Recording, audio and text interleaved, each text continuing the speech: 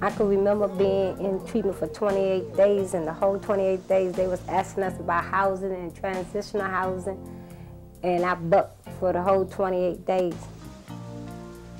And I ended up out there, and I realized I ain't had nowhere to go but back to my grandma's house, which was still a crack house. I remember the person that I was getting high with was upstairs, and I knew they could easily talk me into getting high, so I figured I had a better chance if I just sit outside in a chair.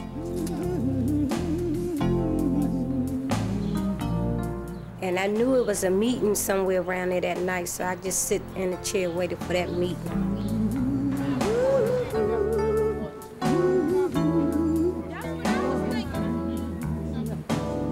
And that's what I proceeded to do, was to find a meeting and somewhere to stay. Hi, I'm a recovering addict, and my name is Rose. The first time I got out of rehab, I tried to do it my way too, without a clean, sober, and safe place to live. Guess what? I ended up right back out there on another vicious run. I'm lucky. I made it back.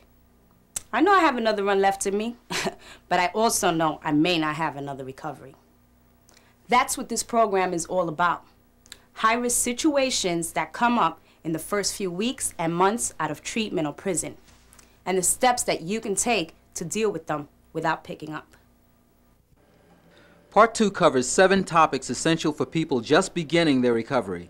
These include: make a housing plan, avoid living with active users, get rid of any leftover drug supplies, keep yourself busy, break off with users and dealers, and prepare to handle triggers and cravings, from learning about them to taking active steps when cravings occur.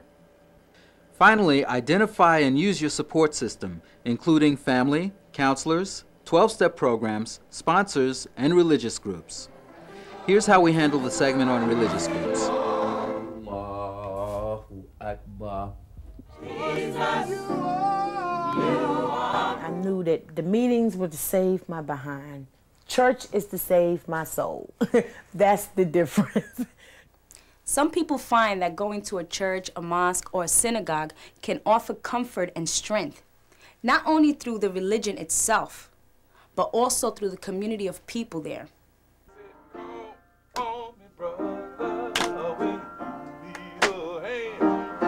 all need somebody to lean on. I like my choir. I love them. Basically because they've seen the destruction I took myself through. They've seen me come to rehearsals and cuss every living soul, everybody, and they didn't tell me to get out. I think it's like 5 or 6 women in this choir that personally know me, and we can just talk if I have something going on. They listen. No, they're not in recovery, so it doesn't mean that I have to have a recovery person in my network as far as support. They know me, and they're always there. You know, they've been there through the bad times and the good times, and it's special.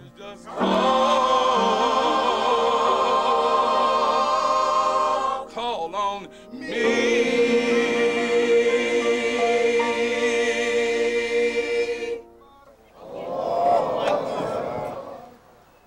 For many African Americans, Islam has been a key part of their support system.